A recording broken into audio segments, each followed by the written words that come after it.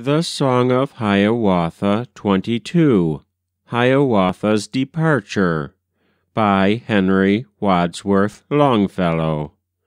Read by Frank Blissett. By the shore of Gitche Gumee, by the shining Big Sea water, at the doorway of his wigwam in the pleasant summer morning, Hiawatha stood and waited. All the air was full of freshness, all the earth was bright and joyous, and before him, through the sunshine, westward toward the neighboring forest, passed in golden swarms the amo, passed the bees, the honey-makers, burning, singing in the sunshine. Bright above him shone the heavens, level spread the lake before him. From its bosom leaped the sturgeon, sparkling, flashing in the sunshine.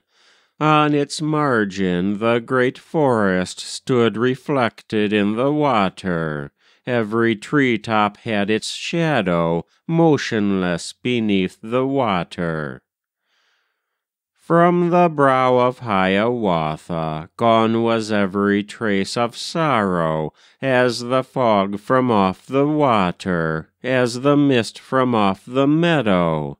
With a smile of joy and triumph, with a look of exultation, as of one who in a vision sees what is to be but is not, stood and waited Hiawatha. Toward the sun his hands were lifted, both the palms spread out against it, and between the parted fingers fell the sunshine on his features, flecked with light his naked shoulders, as it falls and flecks an oak tree through the rifted leaves and branches.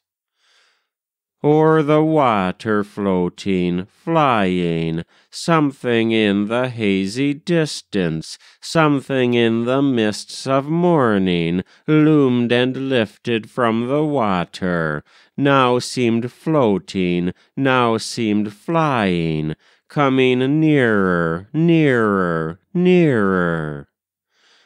Was it Shingebis the diver, or the pelican, the shada, or the heron, the shushuga, or the white goose, wow-be-wawa, with the water dripping, flashing from its glossy neck and feathers? It was neither goose nor diver, neither pelican nor heron, o'er the water floating, flying, through the shining mist of morning, but a birch canoe with paddles, rising, sinking on the water, dripping, flashing in the sunshine, and within it came a people from the distant land of Waban. From the farthest realms of morning came the black-robed chief, the prophet, he the priest of prayer, the pale-face, with his guides and his companions. And the noble Hiawatha, with his hands aloft extended, held aloft in sign of welcome, waited, full of exultation, till the birch canoe with paddles grated on the shining pebbles, stranded on the sandy margin, till the black-robed chief, the pale-face, with the cross upon his bosom, landed on the sandy margin. Then the joyous Hiawatha cried aloud and spake in this wise: Beautiful is the sun, O strangers, when you come so far to see us.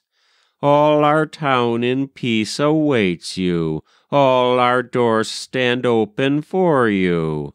You shall enter all our wigwams, for the heart's right hand we give you. Never bloomed the earth so gaily, never shone the sun so brightly, as today they shine and blossom when you come so far to see us. Never was our lake so tranquil, nor so free from rocks and sandbars, for your birch canoe in passing has removed both rock and sandbar. Never before had our tobacco such a sweet and pleasant flavor.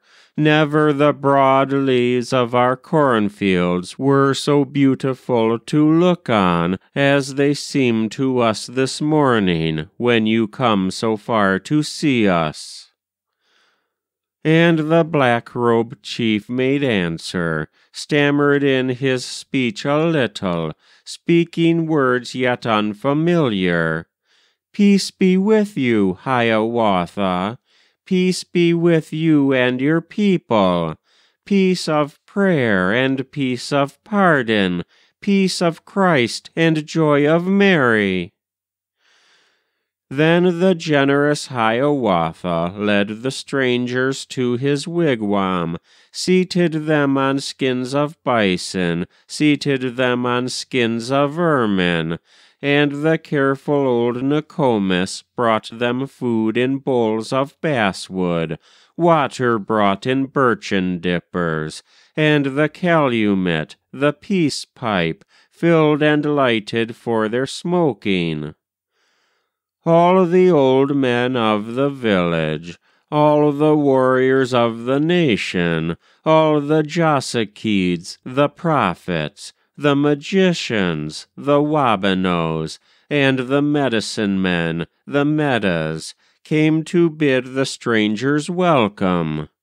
It is well, they said, O brothers, that you come so far to see us.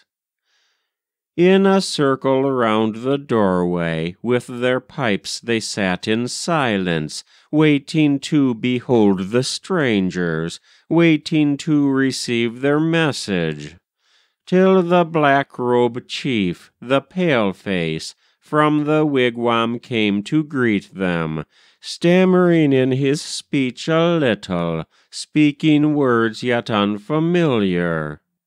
It is well, they said, O brother, that you come so far to see us. Then the black-robed chief, the prophet, told his message to the people, told the purport of his mission, told them of the Virgin Mary and her blessed Son, the Savior, how in distant lands and ages he had lived on earth as we do, how he fasted, prayed, and labored, how the Jews, the tribe accursed, mocked him, scourged him, crucified him, how he rose from where they laid him, walked again with his disciples, and ascended into heaven. And the chiefs made answer, saying, We have listened to your message. We have heard your words of wisdom. We will think on what you tell us. It is well for us, O brothers, that you come so far to see us. Then they rose up and departed, each one homeward to his wigwam. To the young men and the women told the story of the strangers whom the Master of Life had sent them from the shining land of Waban. Heavy with the heat and silence grew the afternoon of summer. With a drowsy sound the forest whispered round the sultry wigwam. With a sound of sleep the water rippled on the beach below it. From the cornfields shrill and ceaseless sang the grasshopper, Pa-puck-keena, and the guests of Hiawatha, weary with the heat of summer, slumbered in the sultry wigwam. Slowly o'er the simmering landscape fell the evening's dusk and coolness, and the long and level sunbeams shot their spears into the forest, breaking through its shields of shadow, rushed into each secret ambush, searched each thicket, dingle, hollow. Still the guests of Hiawatha slumbered in the silent wigwam. From his place rose Hiawatha, bade farewell to old Nokomis, spake in whispers, spake in this wise, did not wake the guests that slumbered. I am going, O Nokomis, on a long and distant journey to the portals of the sunset, to the regions of the home wind, of the northwest wind, Keewaydin. But these guests I leave behind me, in your watch and ward I leave them. See that never harm comes near them, see that never fear molests them, never danger nor suspicion, never want of food or shelter in the lodge of Hiawatha.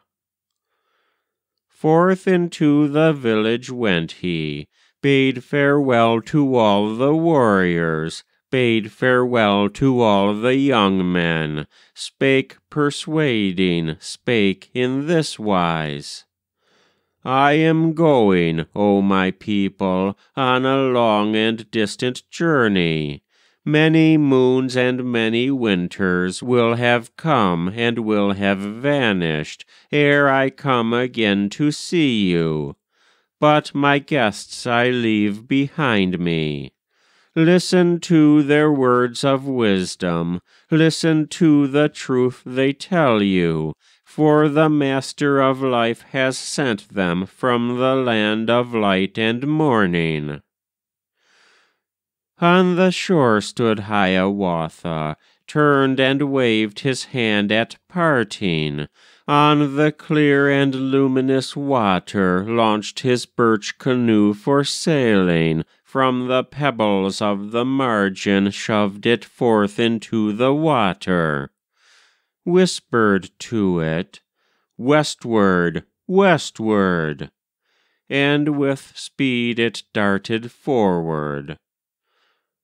And the evening sun descending set the clouds on fire with redness, burned the broad sky like a prairie, left upon the level water one long track and trail of splendor, down whose stream, as down a river, westward, westward, Hiawatha sailed into the fiery sunset, sailed into the purple vapors, sailed into the dusk of evening.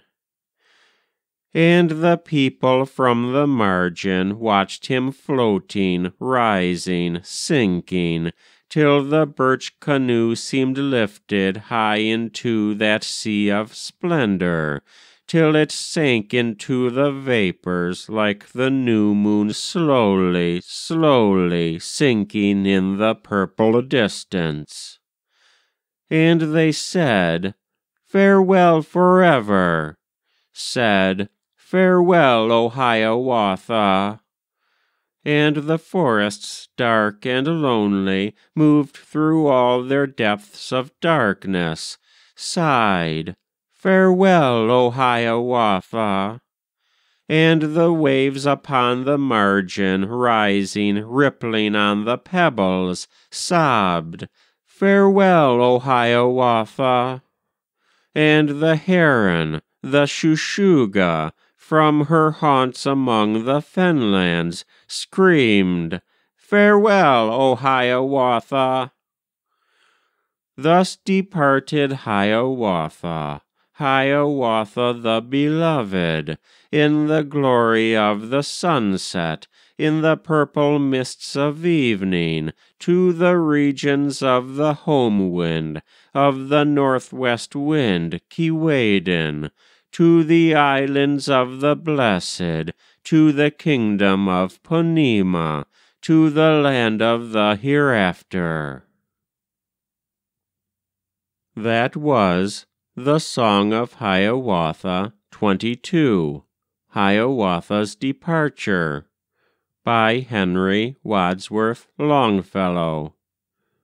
Read by Frank Blissett.